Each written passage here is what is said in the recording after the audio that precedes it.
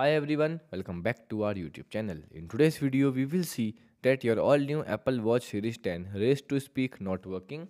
So here is how you can simple fix this issue. So the step 1 is to do you can simple enable raise to speak.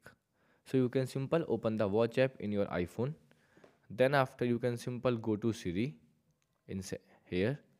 Okay, and here you will see the second option is raise to speak. So make sure that the raise to speak feature is turned on. Okay, and if not you can simple press on the toggle button to turn this feature on. Step 2, check the raise screen on wrist raise are turned on. To check you can simple go to general.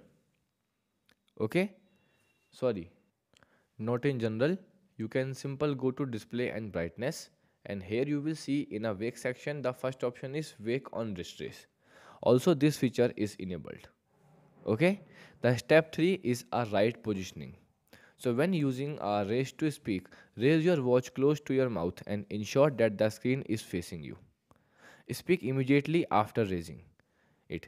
Some users have found that the speaker directly into the center of the watch face rather than the edge.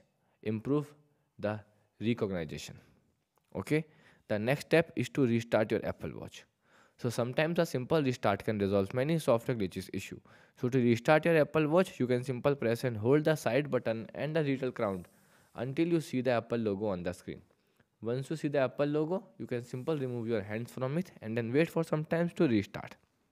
Okay, and then check that your issue is resolved. If not, so in this case you can simple check for a software update. Make sure that your Apple Watch is running in the latest software version. To check, you can simple go to settings. Here, go to general, software update, and make sure that you are running in the latest software version. If you found here a new version, you can simply click on install button to install the new version. And then your issue is completely resolved.